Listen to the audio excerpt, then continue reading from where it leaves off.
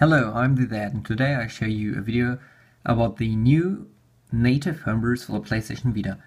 You heard correct, this is not about PlayStation Portable stuff instead of the PlayStation Vita, but no, this is about native firmwares on the PlayStation Vita. At first, my device is running on version 351, which used to be the most recent version, but as of yesterday there is a version 352. And if you intend to do this on your PlayStation Vita, you must not update to version 352. If you update to version 352, you will not be able to do this, because Sony blocked all the cool things we're going to do in the future as of version 352. As you can see, new version found 352. I'm not going to download it because we don't want it. And you also need the PlayStation Mobile Runtime Package 121, which you should be able to get via this update function. But it could be that Sony also restricted this as of version 352. So do not update to 352. The highest version this will work on is 351. Preferable, you want a version like 3.18 or 3.36.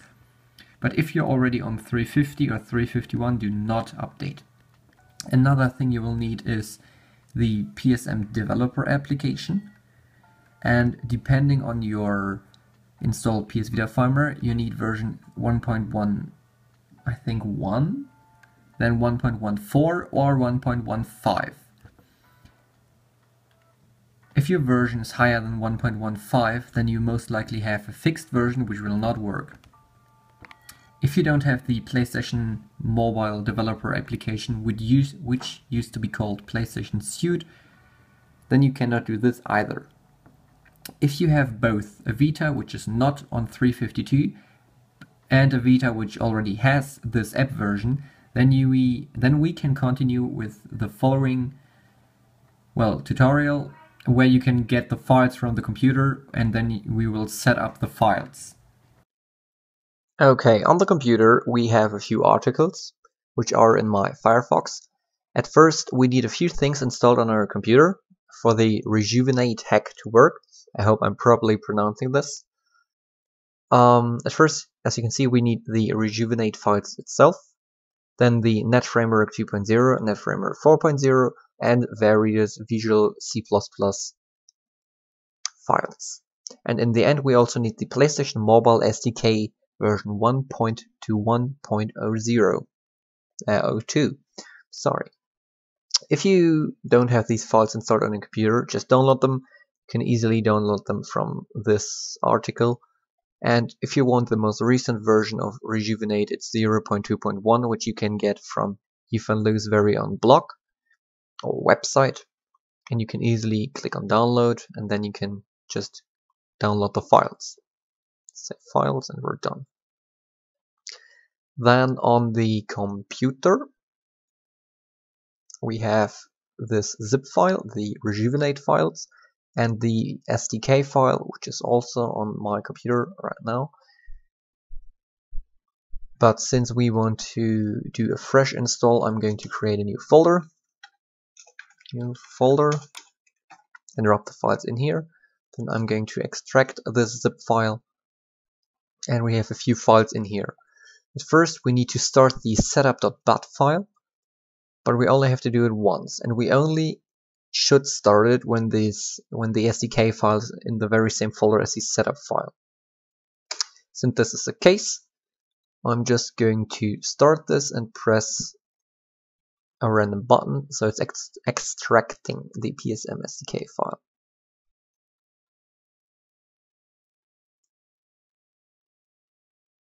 This might take a while, so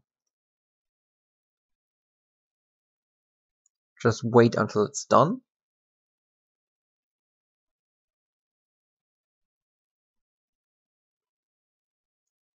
And while we are waiting, keep in mind that as of now it's only working on a Windows computer, and I think it needs at least Windows 7 or Vista. Not sure Windows XP supported, I doubt that though. Support for Linux might be available soon, and support for Mac OS, who knows.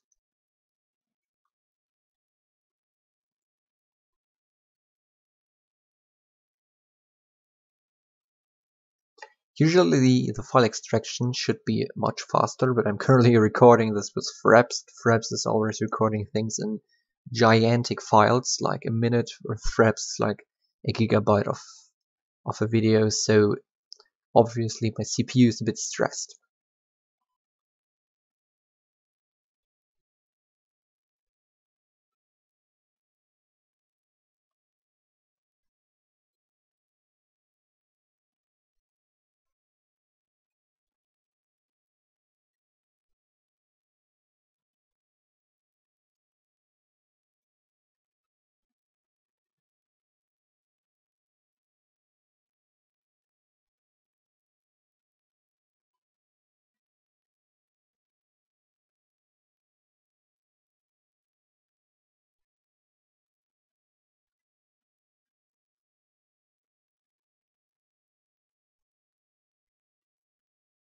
If you've already installed the PlayStation Mobile SDK on your computer, you will have something like PSM Studio, UI Composer, and Publishing Utility. Some of these things are necessary for the PlayStation Mobile apps to work on your PlayStation Vita. I'm going to show how to set up your PlayStation Mobile Studio and Publishing Utility in another video. So in this video I'm just going ahead and show you how to run the Rejuvenate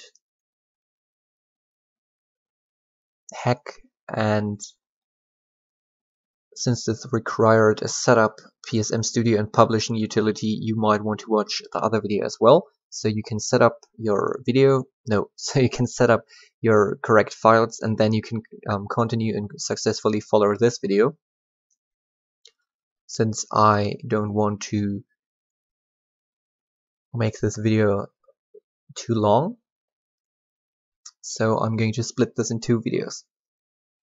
I'm also not sure what to say right now, so I'm having a few gaps between the things I say. But whatever, just ignore it.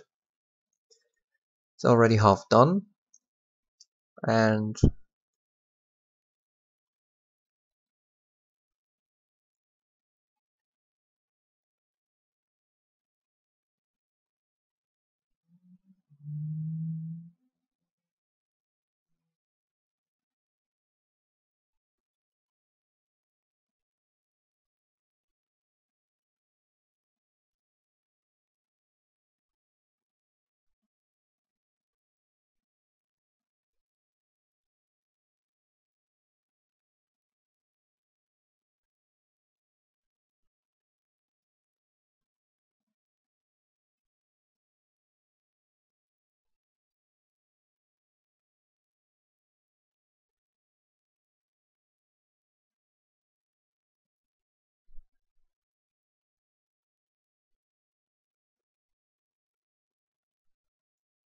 also keep in mind that this doesn't work on the PlayStation TV or PlayStation Vita TV.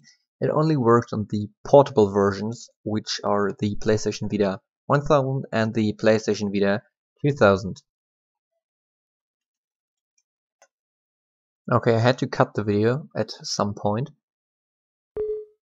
but as you can see, it's now asking to install drivers, and it's nearly finished.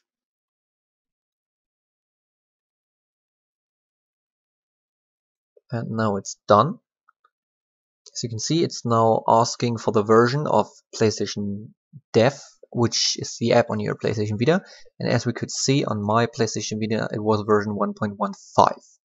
I think other eligible versions are 1.1, I think 0 or 1.11, I'm not sure, and 1.14. So 10 or 11 is possible, but also 14 or 15.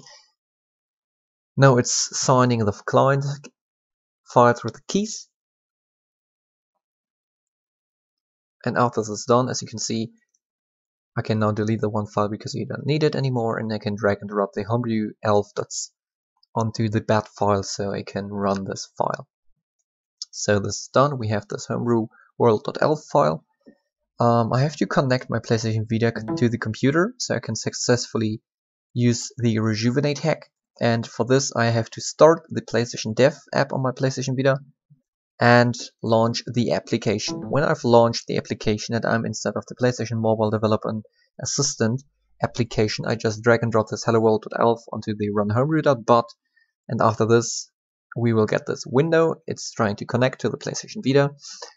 If you get errors, just try to restart this CMD window and try to restart your PlayStation Vita.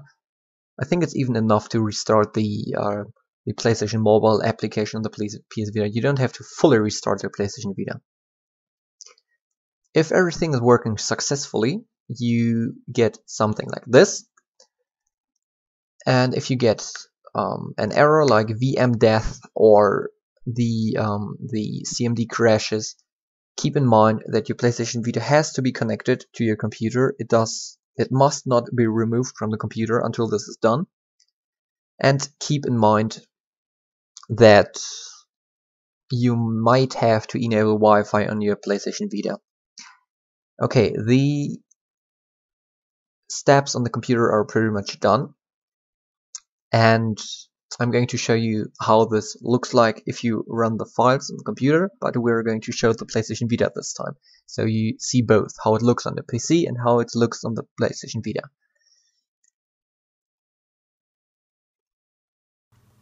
Okay, back on the PlayStation Vita, keep in mind that you will most likely have to activate Wi-Fi for this to work, and then head over to the PSM Dev application. After you start the PSM Dev application, you should see a screen which looks like something like this, but at yours it's most likely empty, because I already installed some of the demos which came with the SDK files, and the Vita Defiler client is also already on my PlayStation Vita. If you have the screen and Wi-Fi is enabled, then you can, on your computer, you can drag and drop the helloworld.elf file onto the runhomebrew.bat, and then this will happen on the PlayStation Vita. The Vita Defiler client will be installed. You get this development assistant screen, and then it's followed by a black screen which will stay on the PlayStation Vita for quite a while. Meanwhile, on the computer, this is happening, so pretty much the same stuff that happened before. So what I showed you a few minutes ago. But I wanted to show you what's happening on the computer at first, and then what's happening on the PlayStation Vita. After this here is finished, the black screen on the PlayStation Vita will turn into something, and this something is Hello World. The Hello World is pretty much an example that we can run our own code on the PlayStation Vita via the PSM Dev application. This code is less restricted than the official PSM Dev things you can run via the official PSM Dev program. So this opens up the PS Vita as much as possible, so we can use better and more stronger homebrews on the PlayStation Vita. For example, there's currently an FTP client for the PlayStation Vita, which runs on this Rejuvenate hack, and there's also, I think it's the C8 emulator. I'm not sure what a C8 is because, well, I'm only like 21 years old, so I think it's some emulator for an 80s console. I'm not sure, I'm most likely embarrassing myself right now. But whatever. If you use something else than the helloworld.elf file, it should run this something else, since the file we're going to run is the file we're going to drag and drop onto the bat file. So pretty much this was my video about the Rejuvenate hack. Keep in mind I'm going to make another video so you can properly set up and configure the PSM Dev Studios and deal with the whole keys part, so your device can successfully run your own applications, and with own applications I mean homebrews via Rejuvenate. This was of course done by Yifan Lu. He worked on this for a lot of years, and this is like the first bigger breakthrough in terms of native PlayStation Vita homebrews. The future looks bright as long as you don't update to version 3.52, and so yeah, I'm the Dad and see you soon.